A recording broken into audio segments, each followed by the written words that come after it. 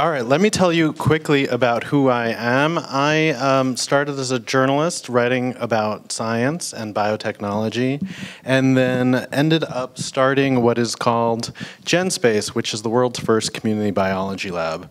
So way back when, 8 years ago, some of you have heard the story, I apologize. Way back 8 years ago, as a journalist, I was reporting on all these fantastic discoveries in biotechnology and found myself deeply jealous of the scientists who were doing these experiments because I wanted to see how it actually worked myself. I wanted to try the science myself. And as someone with a degree in English literature, that meant I was going nowhere near their labs.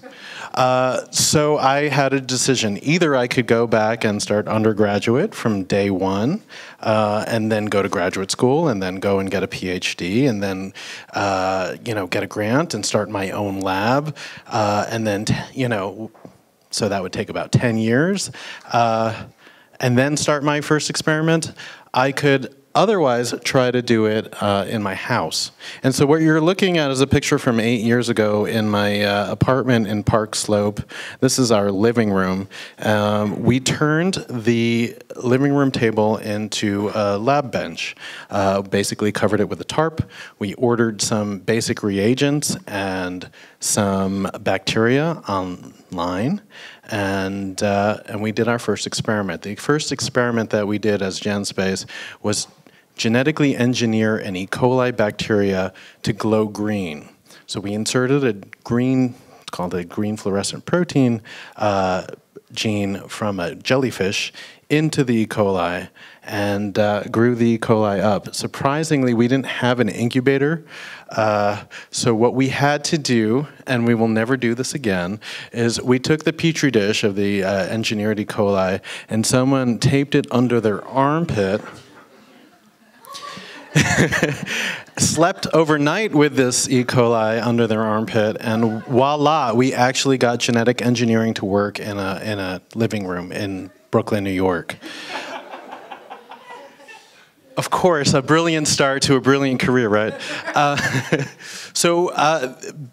It proved to us that we could do biotech in an unconventional setting, outside of your corporate lab or your industrial lab, and certainly outside of your academic lab. And it meant to us that biotechnology, the barriers to biotechnology were lowering, and that we might be able to actually do real science in a really unconventional way.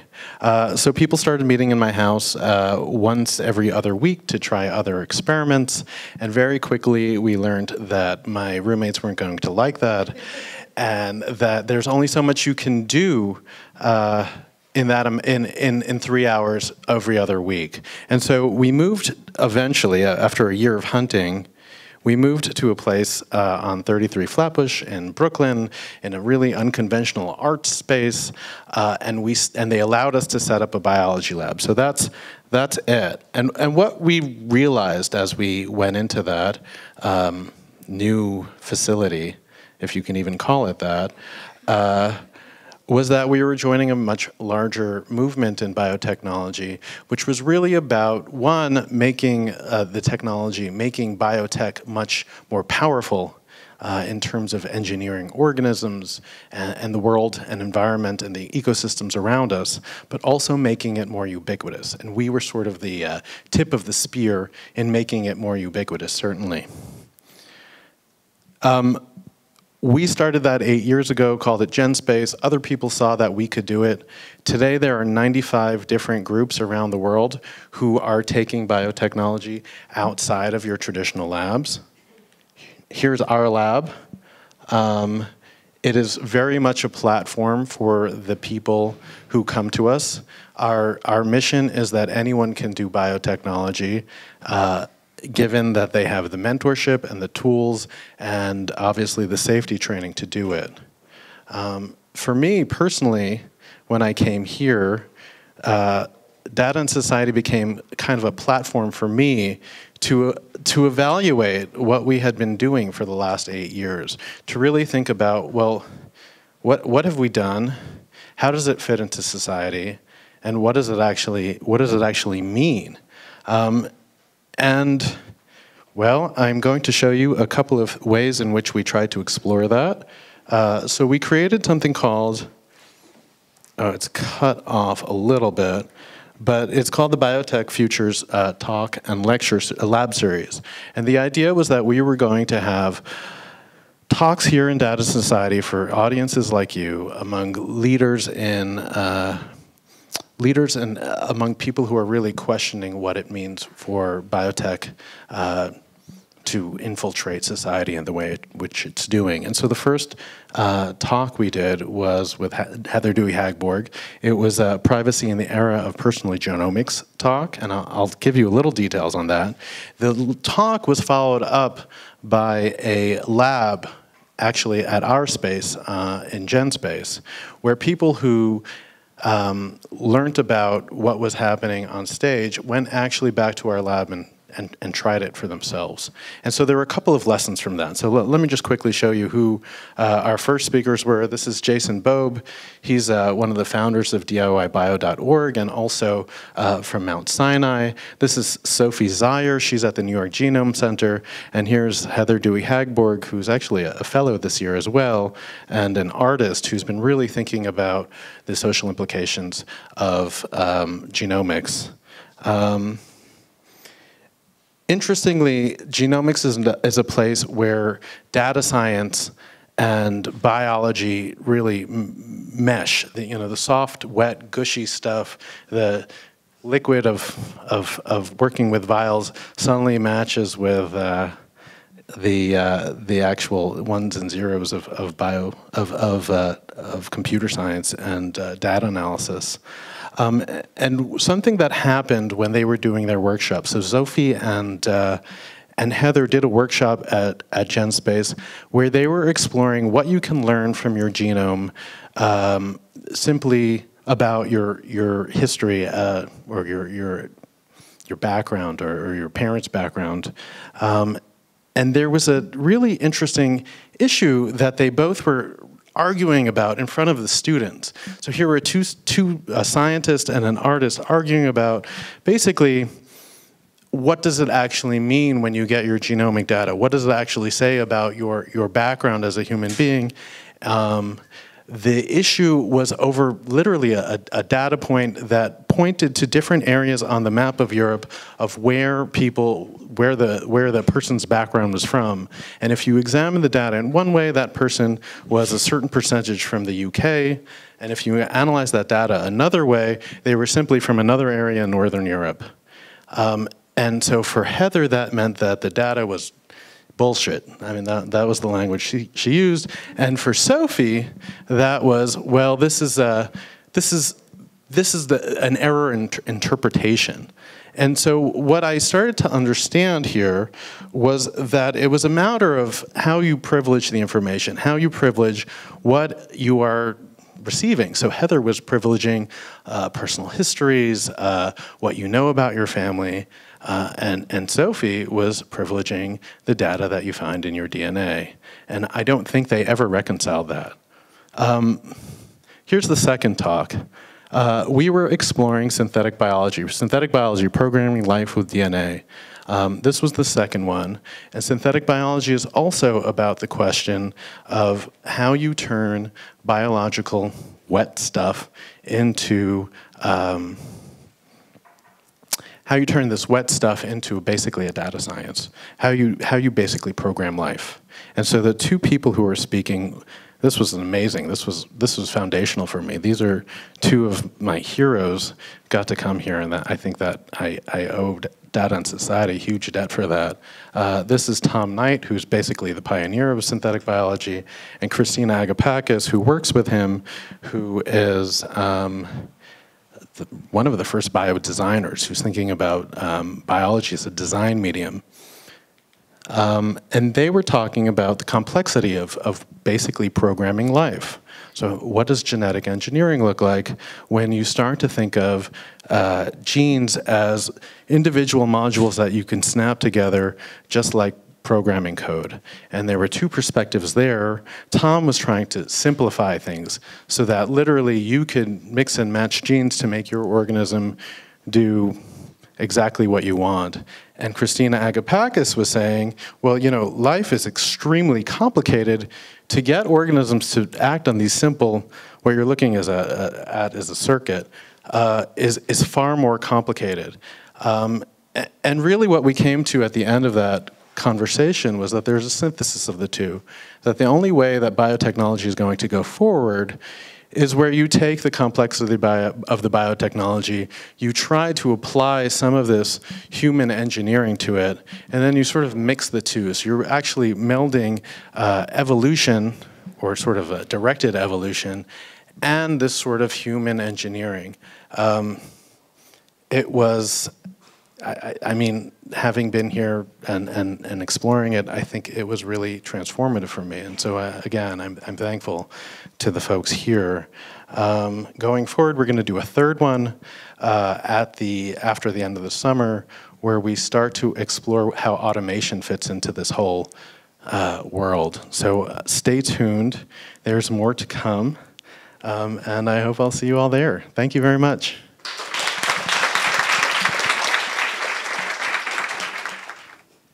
All right, hi everybody, I'm Alice Marwick. I've been a fellow here for the last year, and I came in planning on working on my next book about privacy.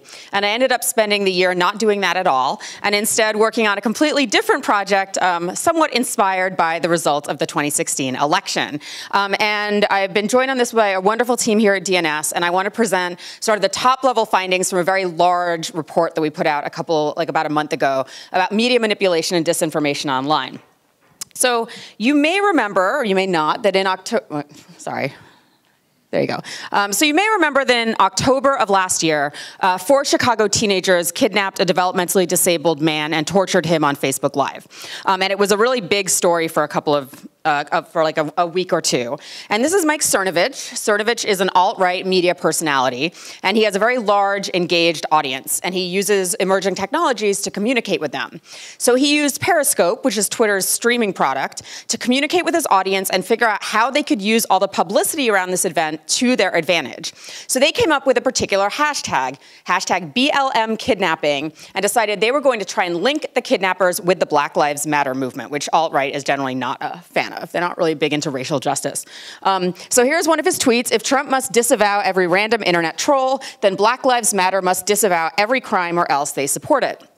So using an army of coordinated Twitter accounts and bots, Cernovich and his supporters got the hashtag to tweet 480,000 times in 24 hours. It trended across the United States and became so prominent that every mainstream media story about the kidnapping after that had to disclaim the fact that the kidnappers were not, in fact, part of Black Lives Matter. Now, why is this important? It's important because Cernovich and his audience know that messaging is reinforced through repetition. They don't care if the mainstream media is disclaiming these stories. They just want them to be repeated. For people like Cernovich and his ilk, who are part of a new populist movement that's very much rooted in white supremacy, misogyny, and anti-Semitism, they know that even if 99 out of 100 people disagree with their message, the mainstream media is able to get that message out to the 1% of people who might agree with them that they can't otherwise reach. So what we've been doing for the last 6 to 8 months is laying out how these far-right subcultures use social media to manipulate the mainstream media into spreading and amplifying their frames for news. So I'm going to show you a diagram that I've sort of been working on for the last month that is how media manipulation works. And it kind of works like a chain. So on the top left-hand corner, you can see spaces that are set up for what we would call far-right organizing. So there's the image boards 4chan and 8chan, which some of you may be familiar with. They're sort of centers of far-right trolling. There's what's called alt-tech, which are alt-right spaces that are set up when the far-right gets kicked off of mainstream spaces. So gab.ai is far-right Twitter. Vote is far-right Reddit. They also have a far-right Wikipedia and a far-right GoFundMe. Discord is a gamer chat space that is very easily, it's like Slack, and it's really easy to set up. So they use it to sort of do different campaigns around agile issues. And finally, they have their own blogs and podcasts. So in these organizing spaces, they come up with hashtags, they brainstorm news frames, they think about publicity strategies, and they think about how to recruit new people. They then use mainstream media, social media sites to get these messages out. So Twitter is the primary one. They use hashtags to try to influence like mainstream media news frames, because often journalists source news stories from Twitter. They use Reddit and Facebook groups to get their messages into more mainstream conservative groups. And they tend to use YouTube to make these like conspiracy theory videos that are about like the real truth about like the Illuminati and the Clintons or whatever. Okay, so I want today really briefly to talk about a few of the tactics and strategies that we've noted that the far right uses. And what's important to understand is that they are aware of a number of vulnerabilities in the mainstream media, a predilection to sensationalism and novelty, a reliance on clickbait and metrics, and an immense amount of time pressure to pump out a lot of stories in a short period of time. So these are all things that the far right uses to their advantage. And I just want to point out that when we use the term far right, we're talking about something different than the alt-right. The far right is really a weird amalgam of people like white supremacists, men's rights activists, but also conspiracy theorists and trolls. It's sort of like an unholy alliance of people who come together online to work for different causes and ideologies. So the first thing they use is novelty and sensationalism, because the media loves to report on things that are new. And one of the reasons we don't generally use the term alt-right is because the term alt-right itself plays on the media's predilection for novelty. You generally don't see KKK members on the Sunday talk shows, for example. But once Richard Spencer, who's a leader of the alt-right, coined the term, he started popping up on mainstream media sources talking about this new thing called the alt-right. Even though the alt-right's ideas, everything from isolationism to anti-Semitism, are very well-worn, familiar paths in American history. So spokespeople like Richard Spencer, they're very telegenic, they're very media friendly, and they do stuff like appear on CNN. So here's the chyron that CNN put after having Richard Spencer on. Alt-right founder questions if Jews are people. Not typically something you would see in mainstream media discourse. So their goal here is what they call opening the Overton window. And the Overton window is the range of ideas that are acceptable in mainstream political discourse. And it generally kind of goes from like center-left to center-right. You don't tend to see a lot of like anarchists or lesbian separatists in like mainstream political discourse, but the far right has been able to kind of shift that rightward. Another example is from this guy named Weave, Andrew Orenheimer, who's a notorious troll and hacker, and he's also kind of a master media manipulator. And recently he did this hack last year where he exploited a security vulnerability in a bunch of internet-connected printers that were on well-known college campuses, and he sent a bunch of super racist, anti-Semitic flyers to be printed out from these printers. Now, basically, probably a couple of hundred people saw it. It was not actually thousands of printers. It was like a couple hundred. Probably the actual impact of people who saw these flyers was a fairly small amount. But because Weave is already a sort of noted media personality, and because it had this hook and novelty of like a security flaw in the Internet of Things, it got picked up and widely spread. So here's a story from Motherboard where it says, the latest exploit of notorious hacker Weave shows just how awful the Internet of Things can be. And he's really good at using this kind of predilection for novelty and sensationalism to spread his message. All right, so the second strategy we've identified is ambiguity. Now, this is Milo Yiannopoulos, who you may also have heard of, who is until fairly recently, another leader in the alt-right. And Milo is gay and has a Jewish father, and he claims that the alt-right only uses Nazi imagery to be ironic, in much the same way that 80s heavy metal bands used satanic imagery to kind of annoy their elders and, provoke conversation. Now, this is reinforced by outlets like Breitbart, which are called alt-light, meaning they repeat some of the talking points of the far right, but they don't tend to repeat the more extreme forms of racism or anti-Semitism that you find rife in far right spaces. So there's plenty of people who will claim that the use of racist or sexist or Nazi imagery is just trolling. They're trying to push buttons. But actually, this ambiguity works as a cloak for real white supremacists like Weave. And using Nazi symbols, racist words, and spreading racist ideology supports white supremacy, regardless if you're doing it ironically or not. And so the ambiguity of the alt-right allows people to disassociate themselves with parts of the movement they find distasteful, while still being able to sort of partner with people on causes that they support. Another strategy is participation and collaboration. As we got more into these worlds, we realized that many of the techniques that are used look really familiar to us from other internet spaces. So this is a screenshot from 8chan before the French election. And we had documented, and other people have documented as well, the fact that 8chan was very invested in Marine Le Pen winning the French election. And they tried very hard to spread a variety of anti-Macron messaging across the media landscape. Sorry, wrong clicker again. So here's a sentence. Create anti-Macron and pro-Le Pen memes trying to show how he is actually an establishment plant to the Frenchies who might think he is actually an outsider.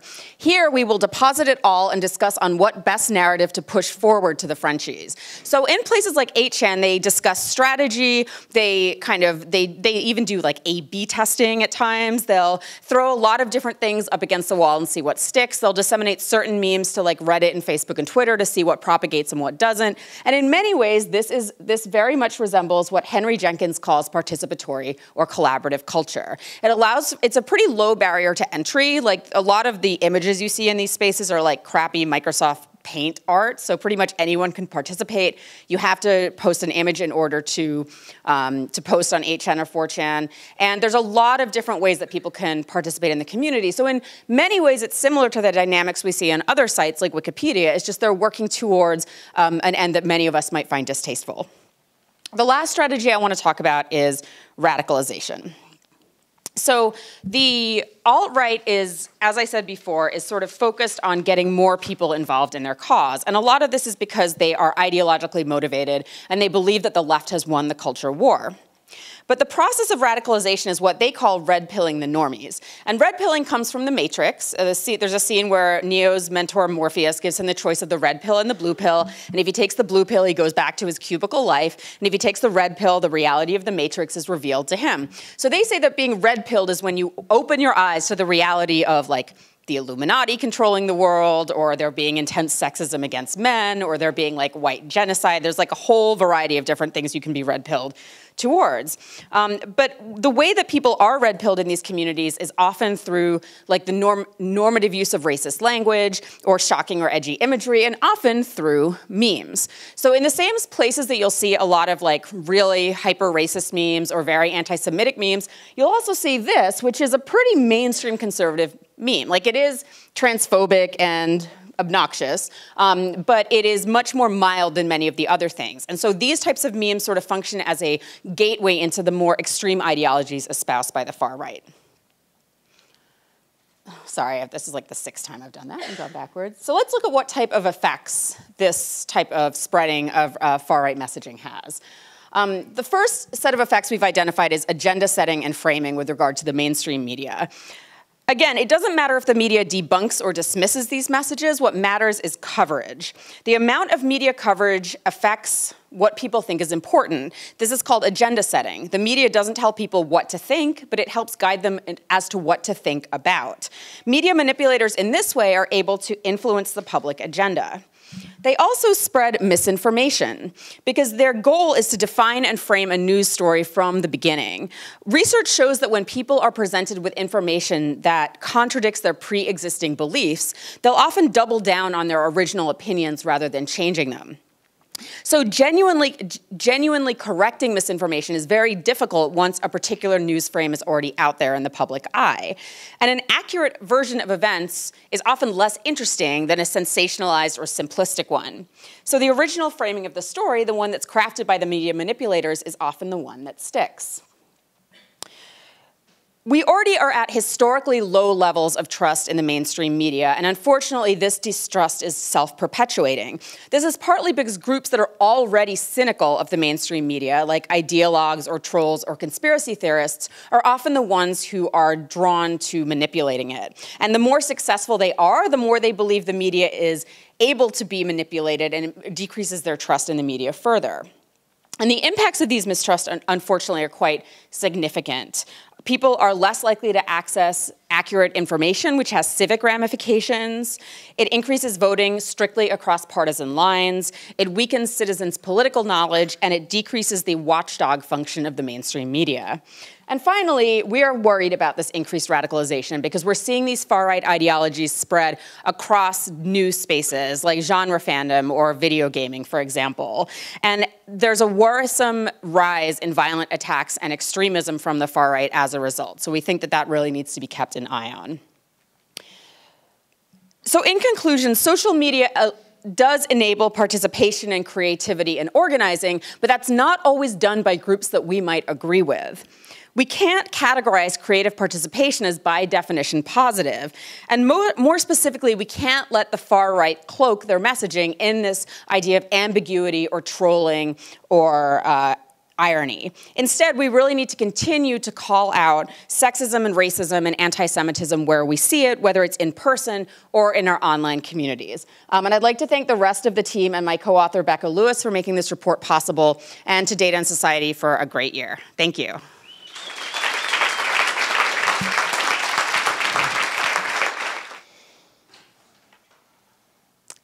Imagine for a moment that you're a hardworking family guy. You're 30 years old, no trouble with the law. One day in your neighborhood, there's a horrible murder. Police find a bandana near the bodies. And even though the local crime lab says that it can't tell whose DNA is on the bandana, a private company runs the evidence through a computer system and says, that DNA is yours. You're charged with the murder, and you're facing the death penalty. I bet that you would want to know exactly how that computer system works. And if the guy who built it and is now selling it for millions got up on the witness stand to describe it, you wouldn't trust him. You would want to see it for yourself. At least that's how Michael Robinson felt when all of this happened to him. He tried to subpoena the source code for the computer system so that he could determine whether it works the way its developer claims, without error, bias, or even Volkswagen-style fraud. But the developer said that the source code was a trade secret and refused to hand it over.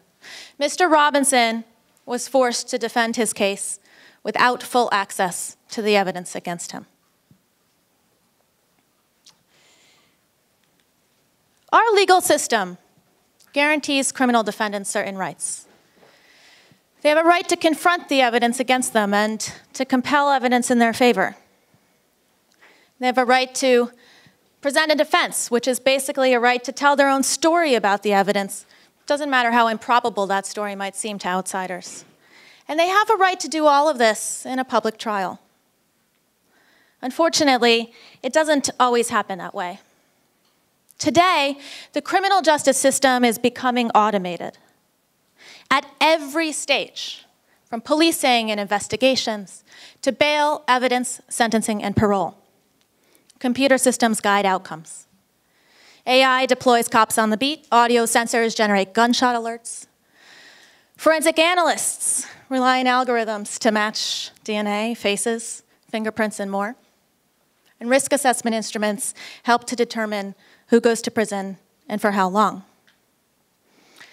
Now, just to be clear, I'm neither for nor against these technologies. They might be good, they might be bad. I'm here to talk about something else: ownership. Automation is driving privatization. Just like private prisons that have been found to under-maintain safety and security, or private police who operate with little oversight and training. New criminal justice technologies are primarily privately owned and sold for profit. Trade secrets are the intellectual property protection of choice for the developers of these technologies. And as a result, they often refuse to disclose details about how those tools work, even to criminal defendants and their attorneys, even under a protective order, even in the controlled context of a courtroom proceeding. Trade secrets are black boxing criminal justice. Sorry, this is, pretend you didn't see that. I work for the Legal Aid Society of New York City, defending criminal cases that involve computer-derived evidence. And I regularly see defendants denied access to information that they could use to cross-examine the evidence against them because somebody says it's a trade secret. So I'm going to give you 3 examples. A few weeks ago, this letter appeared on my desk. It's from an inmate at the Eastern Correctional Facility in upstate New York. This man had been in prison for 26 years, and he had a nearly perfect record of rehabilitation. For the past decade, he had not had a single disciplinary infraction. But last summer, he was denied parole. And the board said that the reason was that a computer system called Compass had given him a high score for prison misconduct. Now, something clearly failed between 0 disciplinary infractions and high score for prison misconduct. But the company that builds Compass considers the weights of its input variables to be trade secrets. So if one of those inputs is wrong, it's impossible to tell how it affects your final score. This man tried to challenge his Compass result, but without being able to prove that the final score gave a distorted picture of his life, he couldn't convince anyone to fix it. Here's my second example, ShotSpotter. ShotSpotter is an audio surveillance system that's made up of audio sensors placed through a neighborhood that are supposed to send gunshot alerts to police. And for years, the company that sells ShotSpotter has told anyone who will listen, including police procurement committees, that human voices do not trigger ShotSpotter sensors. Apparently, what they meant to say was that the sensors record everything 24 hours a day and store those recordings for up to 3 days. Or at least that's what one of their engineers told a court in Massachusetts after ShotSpotter recordings of human voices were introduced into evidence in a criminal case. Recording voice communications might violate constitutional privacy protections or wiretapping laws.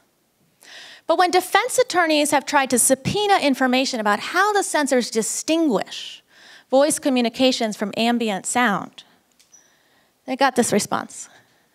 The company considers that information to be a trade secret. All right, for my third example, remember Michael Robinson. The company that built the DNA analysis software program used in his case, the program's called TrueAllele, in case you want to look it up. The developer of that program has submitted affidavits to courts across the country, saying that if he were forced to disclose the code for that program to defense attorneys under a protective order, it would be, quote, financially devastating for his company because it would allow competitors to steal his product. Judges are falling in line with that view. In 2015, a California appeals court case applied a trade secrets evidentiary privilege to a criminal proceeding for what I believe is the first time in the nation's history, in order to shield TrueAllele source code from the defense. That case is now being cited in courts across the country. I've seen it in filings in New York to justify withholding trade secret evidence from criminal defendants. And let's be clear, the defense attorneys in these cases have agreed to sign protective orders. One recently told a court, I've been a lawyer for 30 years. I've never violated a protective order. It didn't make a difference. The judge refused to order the code disclosed. Importing a trade secrets evidentiary privilege into criminal proceedings is harmful. In civil cases, it's risky to assert the privilege because a well-resourced adversary might challenge the validity of your trade secret and blow up all its value. But most criminal defendants don't have the resources to engage in that kind of complex IP litigation.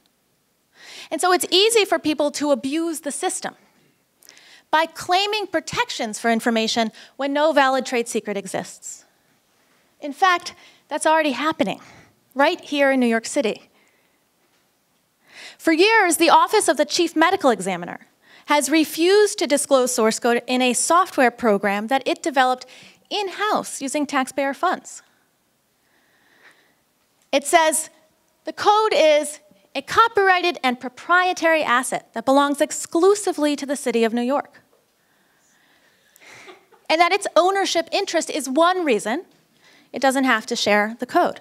Now, this is ludicrous, right? A public lab has no legitimate commercial interest in withholding information from the accused. And last summer, a judge on the Southern District of New York called their bluff. She said, hand it over. An expert reviewing the code promptly found an undisclosed function that was likely to aid prosecutors. This is also new. Property rights do not generally let you withhold evidence from a criminal court. You can't decide you're not going to hand over your office stapler or your favorite t-shirt because you'd rather keep using it. And it didn't used to be clear that you could even withhold trade secrets in a civil proceeding. Back in the day, there was a big fight between these two famous legal thinkers, John Henry Wigmore and Judge Learned Hand. Wigmore wanted to privilege trade secrets, Hand did not. They fought about it for about a quarter century until on the eve of Pearl Harbor. Wigmore accused his opponents of underappreciating United States military industry, like aircraft or chemical factories, and he won the debate. Even so, I have found no indication that anyone ever even considered applying that privilege in a criminal proceeding until the late 20th century, and no indication that anyone ever did until 2015. It's not how trade secrets law is supposed to work either. Intellectual property exists because we think that people will be more likely to invest in new ideas if they can stop their business competitors from free riding on the results. Think about this with me for a minute. If the law is designed to stop business competitors from stealing information, we apply that law to shield information from defense attorneys. What does that say about defense attorneys? Here are some of my colleagues at the Legal Aid Society. What does that say about them?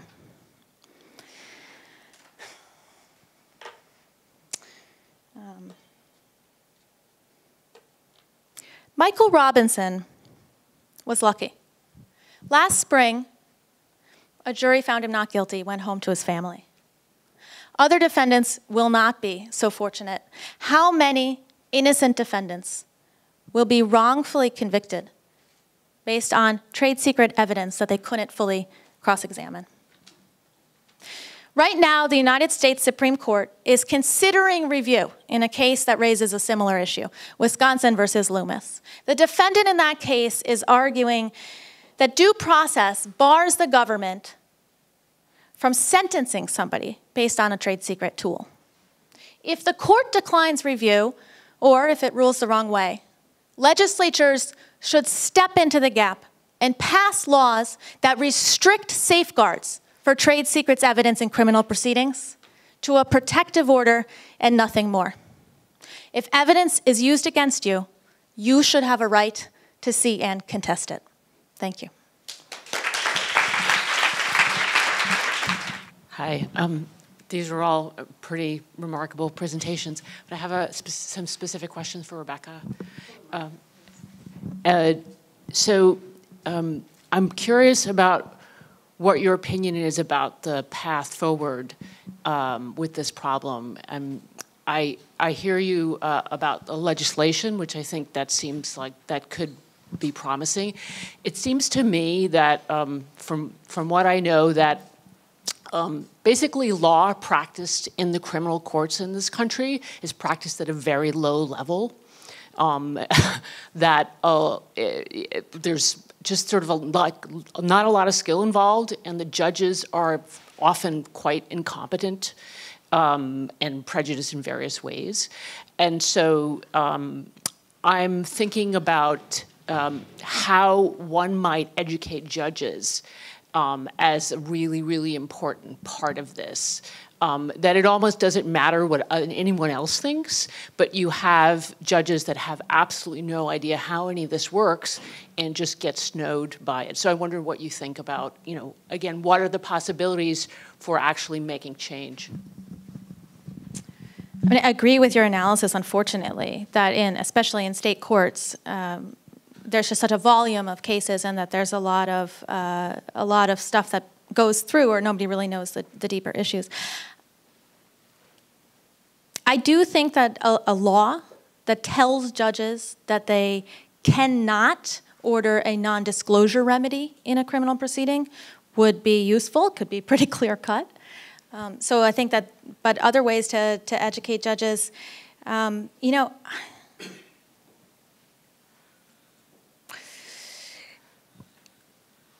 think part of it might be educating defense attorneys. And these are people that are also incredibly skilled and very overworked.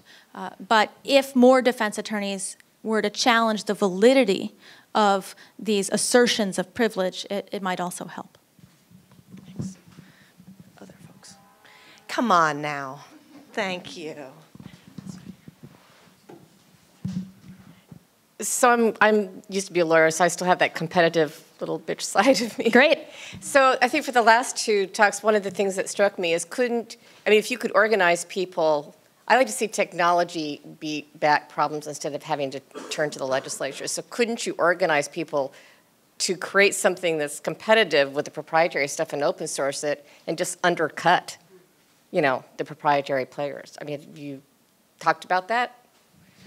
So some companies are actually in the market, for-profit companies that are far more transparent than the horror story examples that I provided. And TrueAllele, which is the one that I'm most worried about, is making these waves of bad law across the country. One of their main market competitors is a company called StarMix that actually has adopted a voluntary defense access policy. They say, no problem, take our code. There might be leaks. We're going to just deal with that. We are committed to meaningful defense access.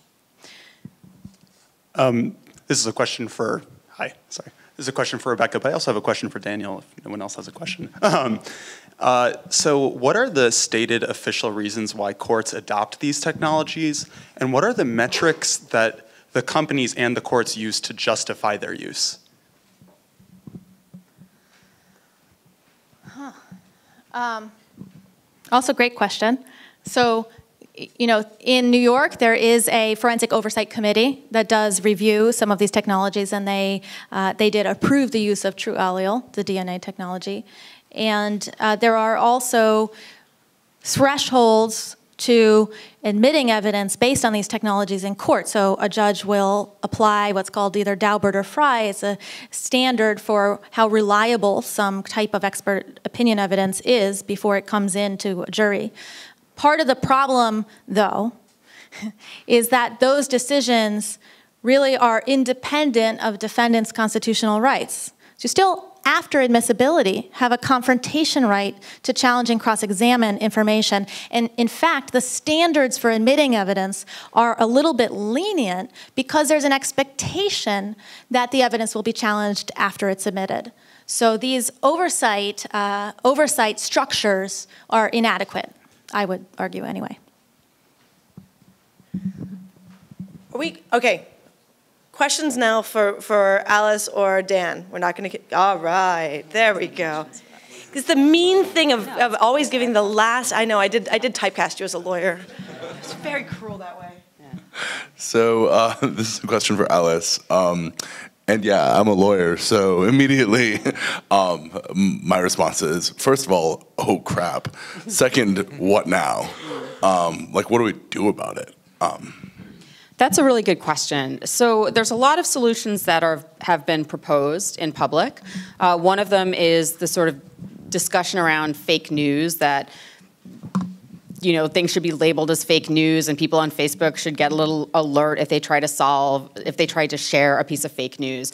And obviously, I think the dynamics that we're demonstrating here show that that's not a sufficient solution. And the same with media literacy. I mean, not only do we have these bad actors who are trying to manipulate the media for their own good, we have this hyper-partisan far-right press that is motivated both ideologically and financially to produce large volumes of low quality content that is not just partisan, but propagandistic in the way that it mixes falsehoods and half-truths.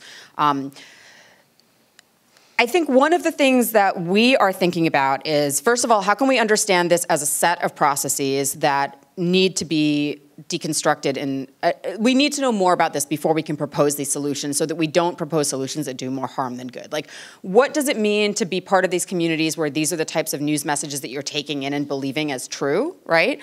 Who are the people on these far-right sites, and like, what are they doing? Like, what are they motivated by? What, like, why are they engaged in this type of processes? Can we look at models from the past of propaganda or of different types of disinformation to learn? And so those are all projects that other team members are doing. So we're hoping at DNS that we end up generating kind of like a body of knowledge around this that takes this report as like a starting point and builds on it. I also think that there is a lesson for journalists here, and I think that that's a very difficult thing, because if you are looking at a rumor that's spread through the right-wing press, and you're a mainstream media outlet, and you don't cover it, even if just to debunk it, you're often accused yourself of being fake news, or of being partisan, or of being biased.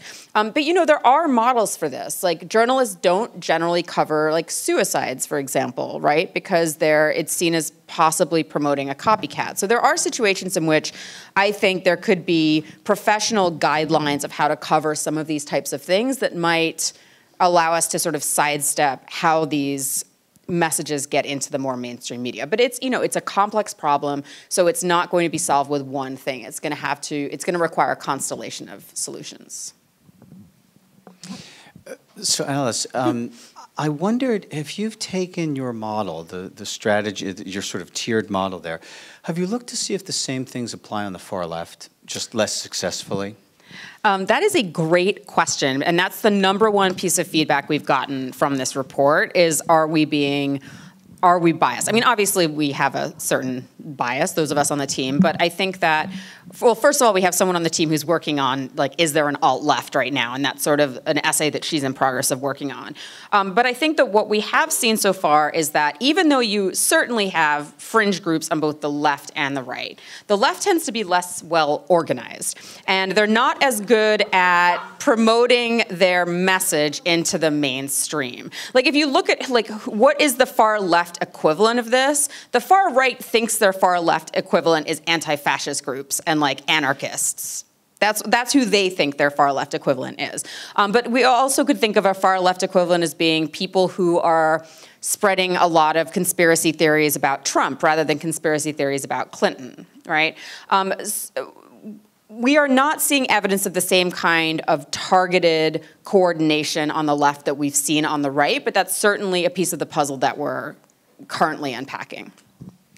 So, Dan, you've just heard two folks who are basically giving you really horrifying portraits of manipulation of systems. And you're in the middle of a field that, like, there's so much enthusiasm, so much optimism for, such that 10 years from now, we're going to be sitting here going, and they manipulated it this way. What do you see are some of the biggest risks as you're looking forward to some of the genetic and genome-related contexts, spaces where we can actually get ahead of it and maybe prevent some hardcore manipulation? Just so I understand, what kind of manipulation are we talking about? Are we manipulating DNA, or are we manipulating public opinion? Things that can go terribly wrong. Oh, Lord. But I mean, how do we get ahead of it? I mean, basically, I know Ingrid's somewhere around here. She can give you a lot of terrible imaginations. I'm confident of that. I'm more thinking about how can we prevent it. So I've been spending a lot of time on this question outside of the DNS context. As I showed, there were 95 different groups that when I last checked. All of them are contending with the issue of, #1, public perception. Are people looking at these groups as potential bioterrorists? Are they seeing them as education centers? And I would like to say that they are, as far as I know, education centers. And then how do you mitigate risk going forward as this technology spreads across the population? So I have a couple of answers to that. One, at the level of sophistication that I'm seeing in the DIY, it's called DIY Bio, do-it-yourself biology. That's sort of one of the names for this community. It doesn't look like they are doing sophisticated enough research to be a threat on the level that you might be describing. So if you remember the anthrax attacks, at least from what the reports said, and it's still unclear, that was a strain that came out of the U.S. Army, certainly not out of some homebrew lab. So there's that, and then there's the other thing that we're working on, which is organizing ourselves. And so we spend a lot of time working hand in hand with law enforcement, and particularly the FBI, in figuring out how do we make sure that our communities are behaving responsibly? And so those conversations continue. I think that as time goes on and as the technology becomes more powerful and also more accessible, we'll see that dialogue spreads beyond just these kind of initial conversations with the FBI, but in conversations across the policy world. So it's actually a conversation that's happening already. But I don't think that we have gotten to the point yet where there needs to be some sort of added regulation or added stringency on what's going on in that world. Great, thank you. Other questions? Yeah. So this is sort of a multi-part question for everyone altogether. Do you see any analogs between the way that image manipulation and mass communication technology has developed and the way that genetic manipulation technology could develop? And like you mentioned the FBI just now and the potential for FBI regulation as sort of a solution to anything malignant. I guess, how do we protect individual privacy while also protecting the mass security that you need to maintain when you give people these potentially dangerous tools? And that pertains to the courtroom as well. When does the government become able to abuse the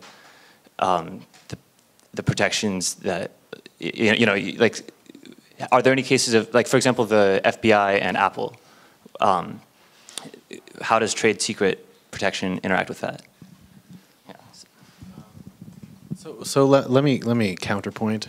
I could not have started the lab that we started had there not been a way for me to communicate with mass amounts of people across the city and probably across the world. I think the science itself as well, we would not be able to do what we do if the science were not accessible through digital media. So I think we should take this in balance, and I'll pass it on.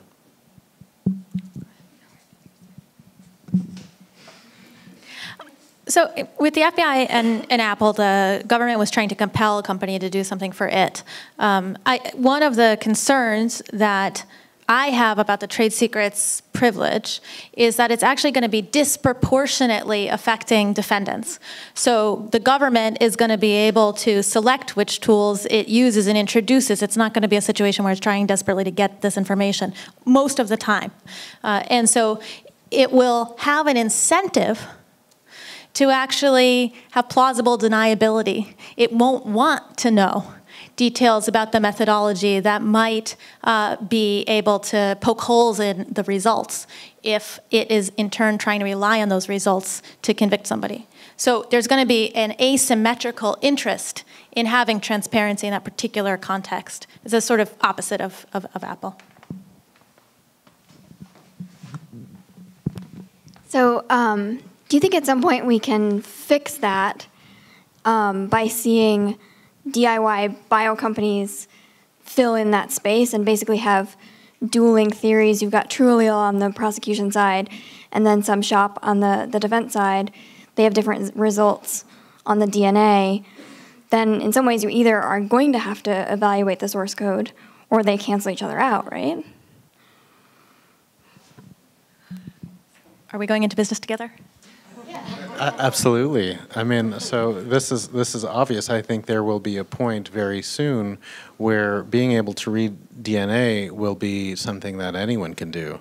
I think a high schooler will be able to do it. We're certainly teaching it in our lab, where you literally will take your own cheek swab and you could submit it and get back your DNA results, and you'll get your A's, T's, C's, and G's and an order, and you'll be able to tell something about yourself. I imagine, and actually I don't have to imagine, I've seen it. Heather Dewey Hagborg, yet again, went out on the street as part of her project with us, collected gum and cigarette butts and all this, basically human detritus, and basically pulled the DNA out of these things and was actually able to get long reads of the person who left that behind. So if Heather can do it, I don't see why, there might be a DIY service that would counter this allele company. Sadly, we are out of time, but I know a lot of you have more questions for folks. But first, a round of applause of thank you for the fantastic presentation.